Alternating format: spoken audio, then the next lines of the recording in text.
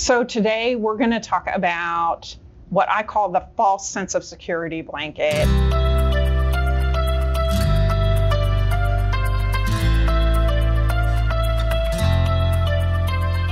I had this friend at a small startup company, and he used to monthly or every couple of weeks go and pull data from a lot of different sources out of our operational system. Sometimes he would go around and ask people, and he would just plug in numbers. He had some formulas, but for him, as soon as he had that spreadsheet all filled out, it was kind of a look backward, look forward type thing. It gave him an idea of where the business was, and it just gave him this sense of comfort, right, of being able to predict where things were going.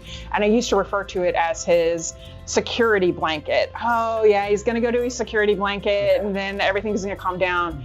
But I'm finding more and more, even now, 20 years later, I'm finding in companies where people are pulling data down, they're putting it into Excel, they're manipulating it, and they get to this set of numbers, and it gives them this sense of security, their security blanket, if you will.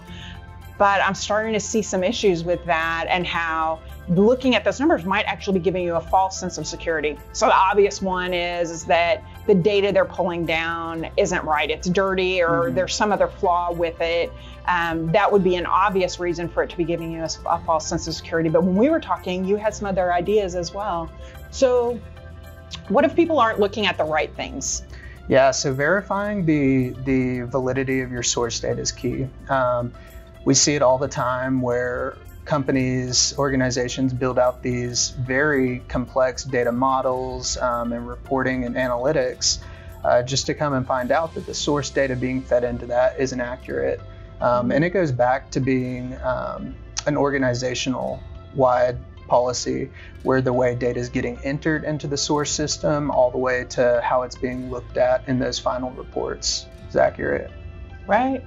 And then from a data strategy perspective, what do you think companies might get wrong? So one of the major pitfalls with data strategy is by having a too narrow of an approach.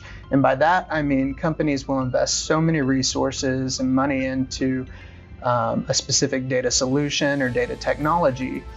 For example, companies invest a lot in analytics, but they don't invest or focus on the rest of data strategy, data governance, data quality, and the change management involved in getting that